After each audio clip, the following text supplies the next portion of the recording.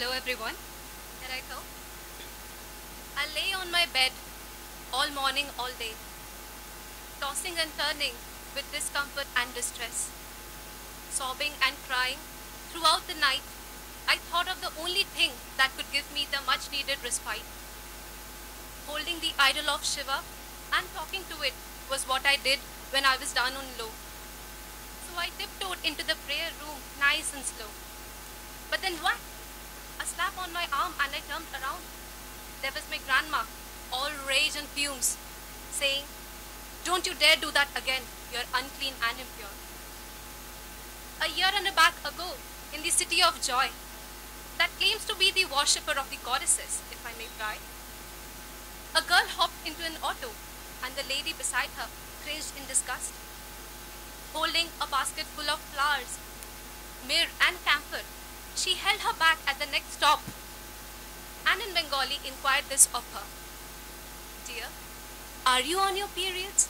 Because I'm en route to the Dakshin Kali temple and I don't want the day to get any filthier."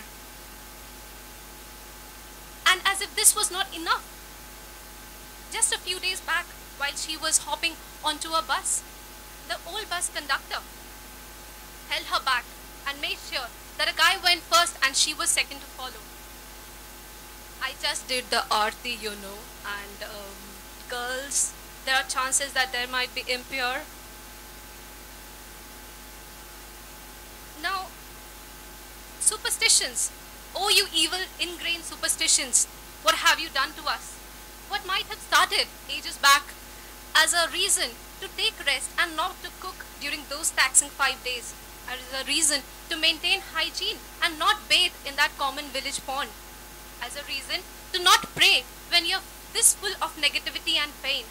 You have now become a monster rearing its ugly head. Dried leaves, sand and paper, sacks, rags and hay without a napkin proper. Don't touch this, man. Don't touch that jar of pickle. Sleep on this cold floor and stay locked inside the door. Don't use the word period or menstruation. Rather say you're chumming or the red flowers blooming. Worship Durga, Kali and the Kamaksha Devi, but still be wrapped up in sheets of hypocrisy. You can carry a gun, an axe or a weapon of mass destruction, but a napkin, oh no! Please wrap it up in a black poly bag or a ridiculous piece of paper.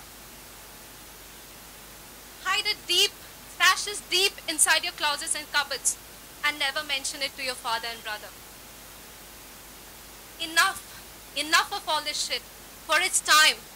It's time, yes it is time, to say the word period out loud, because women bleed to make humankind. It's time to shush it down no longer, for it's not a crime or a mischief monger. Imagine the topic of menstruation not being rushed through with giggles and misinformation.